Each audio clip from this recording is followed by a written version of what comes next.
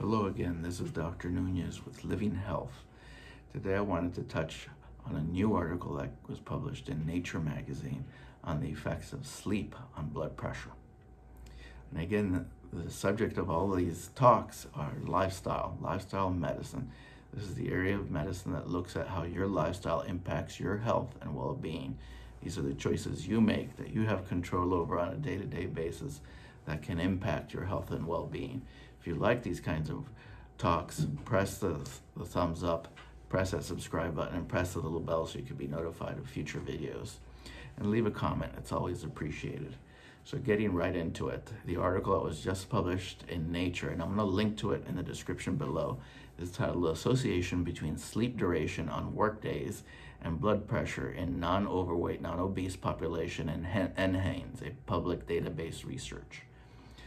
That public database, by the way, I'll link to it down below. Also, the CDC has it on their page.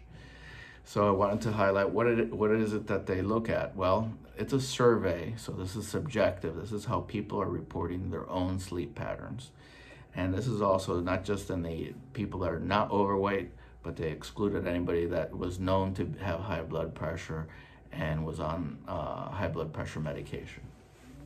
And the survey, they concluded this is not unusual in these studies that we see.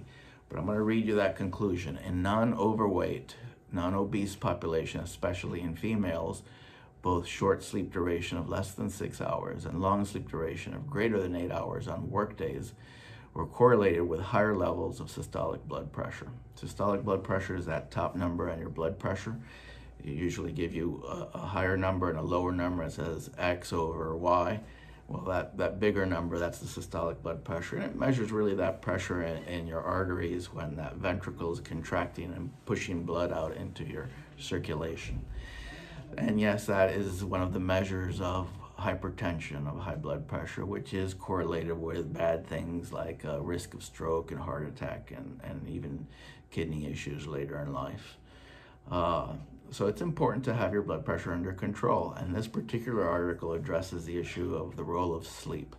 And yes, if you get too little sleep, it seems like your blood pressure does go up. And we've seen it in other studies as well. And I'm going to link also below to an article from Mayo Clinic on the issue of getting enough sleep. So in lifestyle medicine, as I've mentioned on other occasions, what we emphasize with sleep is to try to get 7 to 9 hours every evening. So don't dip below 7. There are other articles that talk about health issues as you dip down too low below 7 hours. And yes, getting excessive sleep may not be the best for you either. You have to look at, well, why are you getting too much sleep? But I think in most of the developed world with the stressful culture that we live in, people tend not to get enough sleep, and that's the usual complaint. So emphasis on sleep. I tell people too to not sacrifice their sleep in order to exercise. If you're dipping below 7 hours of sleep a night in order to get some exercise, figure out another way to fit in your exercise into your day so you're not sacrificing and dipping down below what is optimal levels of restorative rest.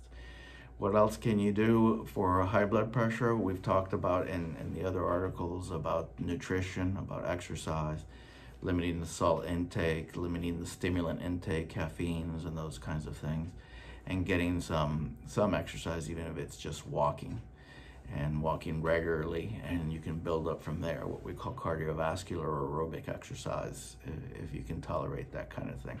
Always look for and get your clearance from your healthcare provider that you are able to do certain physical activities. But I wanted to come back to this point of sleep, how important that is. And it shows you just one data point here in this article on how sleep can impact your blood pressure, which can then impact these other issues of stroke risk, heart attack risk, and the like. And it is something that you can do for yourself. You want to have that wind down period before you go down, so you get in the mood and the ritual of trying to get your rest and sleep. You try to dim the lights, try to reduce the stimulants around you. Try to reduce stressful things that are around you.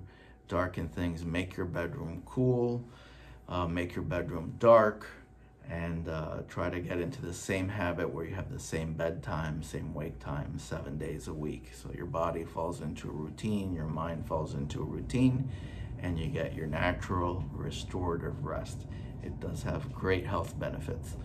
So again, going back to it, this is all about lifestyle, and the quality of your lifestyle can be enhanced by quality sleep. Give it some thought, give it some emphasis. If you like these kinds of talks, press that thumbs up, press that subscribe button, press the little bell for notifications of future videos, and leave a comment. It's always appreciated.